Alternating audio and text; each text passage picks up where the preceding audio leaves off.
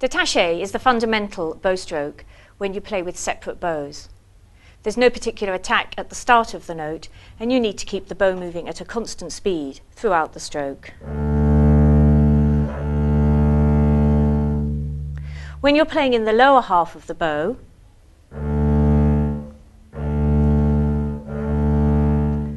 it's mostly the upper arm which is moving out to the side. Once you get to the middle point of the bow, the forearm takes over. And then on the way back, the forearm folds in first, followed by the upper arm. If I do the bow stroke entirely with the upper arm, you can see the bow slides down the string.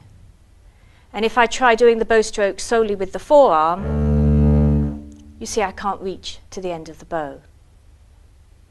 I can demonstrate this bow stroke playing a short extract from a swing trio which is based around the Bach double violin concerto.